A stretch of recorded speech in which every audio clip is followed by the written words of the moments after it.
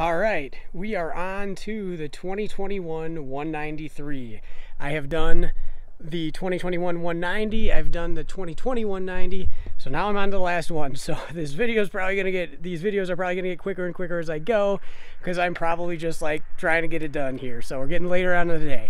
But I wanted to make a video just to cover this in case you specifically have a 2021 193. So we're gonna get rolling here. So here's what I've got for supplies. I've got 3 gallons of RV antifreeze. I've got the Camco hand pump, the Camco little fitting here to go into our city water connection, just a regular garden hose style. And I've put a fitting that fits with my air compressor fittings on the other end. You can sometimes get some of these that just have one brass fitting with a nipple right on it. I went this route. So got those 2 items, and then I've got a regulator, an inline regulator on the end of my air hose. I'm just running shop air, and so it's easy for me just to put a regulator on the end of it and make sure that I don't over pressurize the system. So I've prepped slightly here. If you go in the storage compartment on this side, you need to take out about 5 screws, and there's actually a note on it, a little note about winterizing access. So I've pulled that forward, and we've got our hose to suck in the RV antifreeze, and we're also going to check the filter on the inlet side of the pump here while we're at it. So I've got that opened up.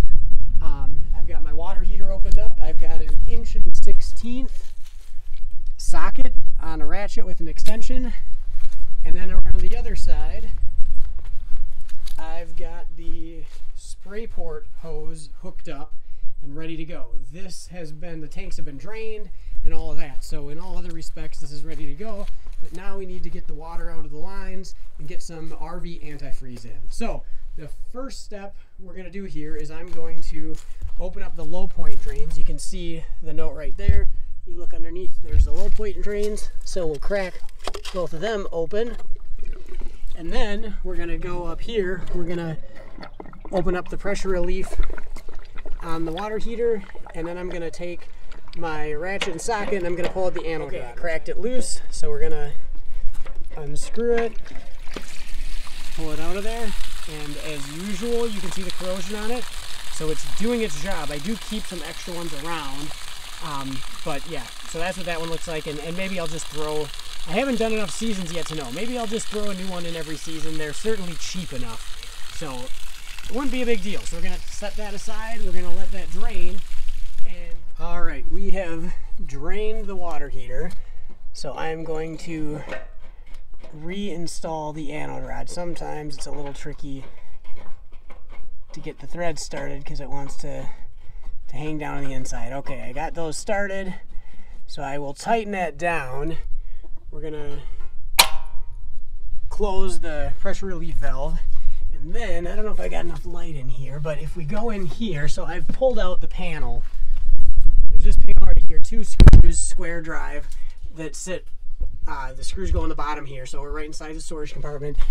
Pretty easy to pull that out, and then we can go in here, and we can turn these bypass valves. So now we've taken the water heater out of the system.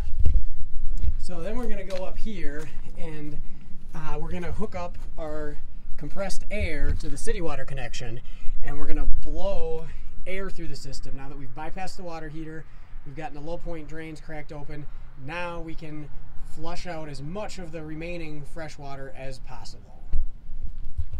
We've got our adapter hooked up now, and I've got this dialed up to 35 psi or so. We don't need to kill it. So yeah, we got it at about 35 psi. So now we're going to go back here. We're going to crack open our low point drains again.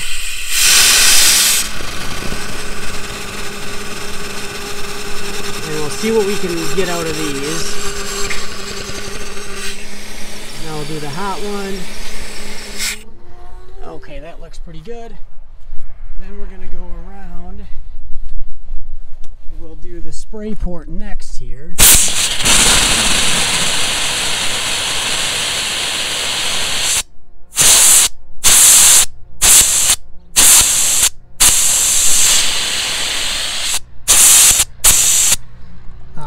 Say that's pretty good. Then we can step inside, we can do the kitchen sink.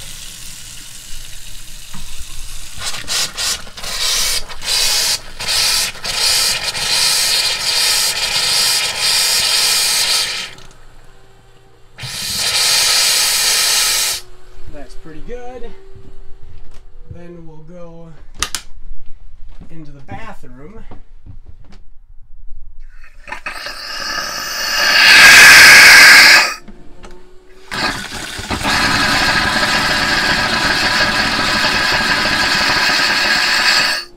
Get the faucet, then we're gonna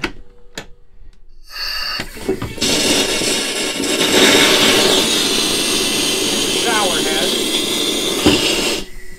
That looks pretty good. Then we're gonna go over to the toilet.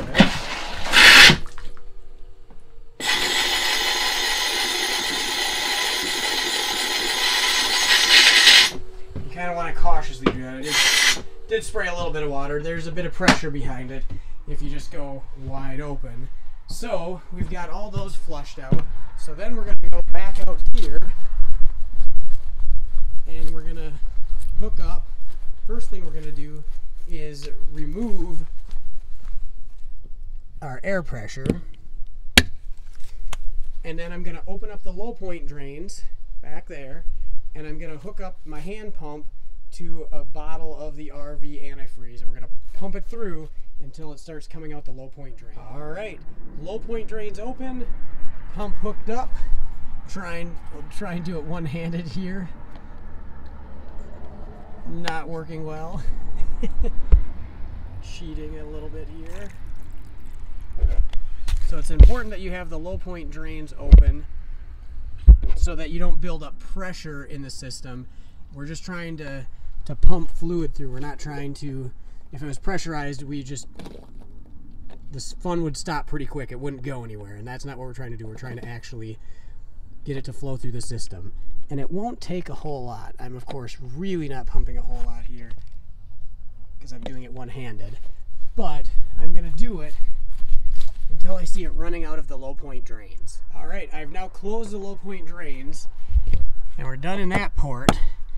So the next thing I'm going to do, since we don't have any RV antifreeze through the pump right now, and we've blown it out with air, I'm going to, at this point, spin off this filter. This is really, in this particular unit, this is hard to catch on video, so I'm going to set it down, but this filter base unscrews, and then there's a filter inside, and I'm going to take it all out and clean it out and then put it back together again before introducing liquid back into the electric pump system.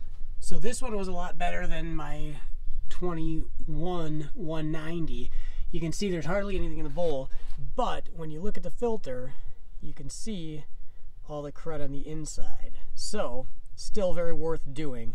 So I'm going to clean this out, reassemble it, and screw it back on there to the pump, and then we'll continue with the RV antifreeze. Okay, I've turned the valve inside there at the end of this hose, run the hose into an almost gallon of RV antifreeze, and now I'm going to run inside. We're going to turn on 12-volt pump. We'll hear it run a little bit here, and it's going to start sucking that gallon down right away. We'll just do the spray port right away outside since we're out here. Okay, we got some antifreeze coming out of there. We're going to step inside here. And we're in the kitchen sink. Got the antifreeze there. We'll go back.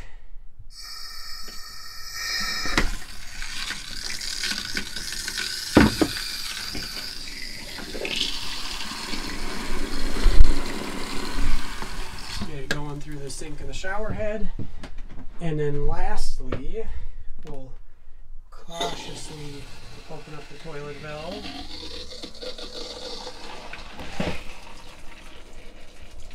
And there we got that going. So now, I'm sort of curious what it's going to look like outside here. We'll see how much we used, because we're still running on the first gallon. And look at that. We have tapped it out. So I should have turned the pump off inside here. But yeah, we're good. We can turn the pump off and proceed to the next step. Okay, I've now turned the valve back off into non-bypass mode for the pump. Put this cover back on, put the screws in. Back here, I've done the same thing. I've flipped both those valves on the end of the water heater into the non-bypass position and put this cover on. I should also mention, before I did that, I went inside, I turned on the faucet just to drain any pressure out of the system so that when I opened up these, or when I switched these valves in the back here, it didn't drain a bunch of antifreeze into the water heater. Wouldn't be a huge problem, you just kind of want to rinse it out. So anyways, if we did it this way, then we avoided that problem altogether. So we've now got antifreeze through all the plumbing, and I mentioned in my other video on the 190 about this, but so the reason you want to do it this way, the reason I use both a hand pump as well as the bypass hose here is because we've got an inlet right here. Now there's not a lot, there's a very short run from here to where it tees into the rest of the system, but I don't want to leave anything with just regular fresh water in it, so that's why I put the hand pump on. But the reason you can't use the hand pump for the whole system is because you're skipping the 12-volt pump that draws out of the freshwater tank. When you go into the city water connection, it completely skips the freshwater tank and therefore the pump. So when we hook up to that hose, that inlet hose, and we flip the valve in there, we're drawing it in and through the pump. The last thing you want to do is freeze the water in the pump and take out the pump. So that's why I'm doing it both ways. You could probably skip the hand pump, but I just feel like it's worth the extra 30 seconds to do that. And then mainly though, you need to use that bypass hose and valve under here so that you get RV antifreeze through the pump as well as the rest of the system. So now I'm going to grab, so we're only in at 1 gallon so far. So now I'm going to grab another couple gallons here, and I'm going to go and pour a gallon down the traps for the kitchen and bathroom drains, and I'm going to pour another gallon down the toilet. So I've got about a gallon in each one of the tanks to mix with whatever residual stuff might be left in there. So here we are in the kitchen.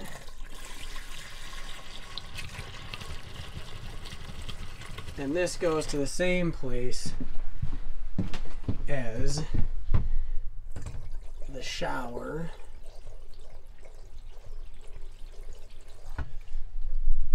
and the bathroom sink. I still have a little bit left here. We'll see. I'll probably go grab another gallon of it, but we'll put that in there, and like I said, I'll go grab another gallon. It's worth the $3 just to make sure that we've got everything diluted enough down in the tanks that we don't have any freezing issues. Alright, so now that we're done with all the antifreeze stuff, which is the main thing we're trying to do here, but we still have a few things left, I'm going to stand the mattresses up. And that one, I'm going to take the sheet off of it, but that's pretty much going to stay like it is. I'm going to also, to finish off the antifreeze stuff, I'm going to just wipe out all the fixtures and make sure I don't have antifreeze still sitting in any of them. And then I'm going to put dryer sheets throughout everything. I also emptied everything out. I've got a bin, and I just pulled everything out of this camper. I've got 3 campers. I've got 1 bin per camper. I'm just emptying everything out into the bin, stick it in my heated shed over the winter, and I'm going to tuck dryer sheets pretty much everywhere I can in these things, under the mattresses or where the mattresses go, in the cupboards and everything, just to help repel rodents. And I also have some of the electronic rodent repellers. I don't have them plugged in here yet, but I'm going to plug one in right there and probably one in the bathroom. And then this camper will be plugged in. The battery's going to stay connected. Everything's going to stay like live. I'm not going to flip the battery disconnect off or anything like that. And then the rodent repelling electronic devices will also be running because it will be plugged into shore power in the shed that it's stored in. It's going to be dirt floor, so I will put some blocks under the tires, and then that's pretty much how it's going to sit until spring. So hopefully you find this video helpful. Hopefully there's some tips in here that will make it a little easier for you, whether it's locating some of the stuff or just the process. Hopefully you enjoyed the video.